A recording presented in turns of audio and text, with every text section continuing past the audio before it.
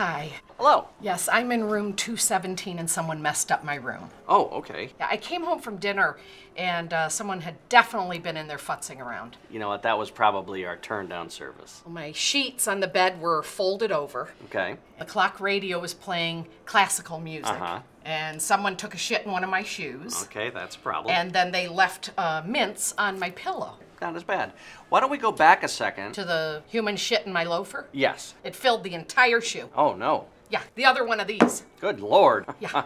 Ma'am, I have to ask this. You're not the kind of person who would do this yourself to get some money out of the hotel or something? Are you kidding me? I am not kidding you. That's offensive. I'm of sorry. course I wouldn't do that. Well, ma'am, settle down. You settle down. I would if I could, but no one's marrying me.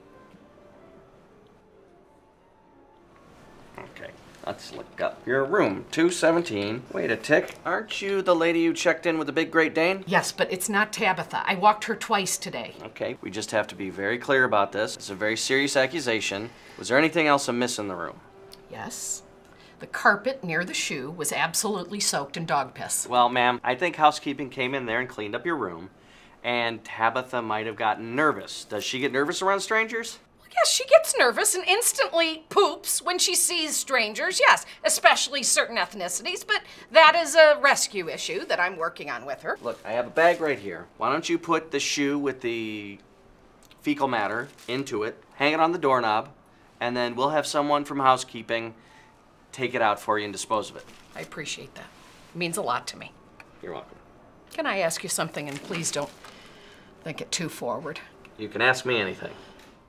Do you know of any bars or sort of a pub I can't hear type you. thing, lesbian specific? You were talking very loud sort earlier, of and I an cannot hear element, you now. like a dog-friendly brow house that has any sort of lesbian element to it, like a. You want a lesbian bar that's friendly to dogs? Sure. Hag and the Hound, right across the street. You get a 2-for-1. You get a beer and a bone. No need for the bone. Well, it's for the dogs.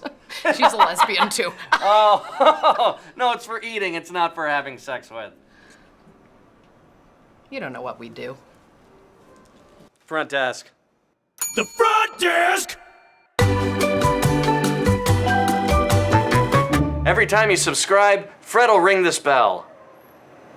No one yet. No one yet. All right, we'll just wait. Oh, no.